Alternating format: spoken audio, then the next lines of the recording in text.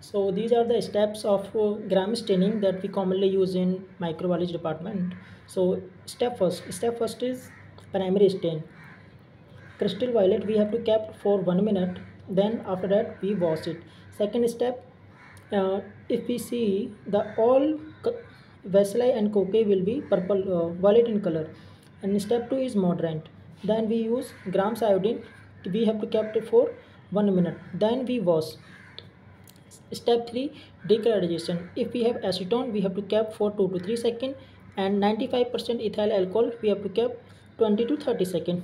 Immediately wash. This is the crucial step. Step 4, counter stain. Dilute carbon fusion or safranin. We have to keep for 30 seconds. Then wash, then blot and see under the microscope. Vaseline and cocaine. Cocaine look like violet in color. Vaseline look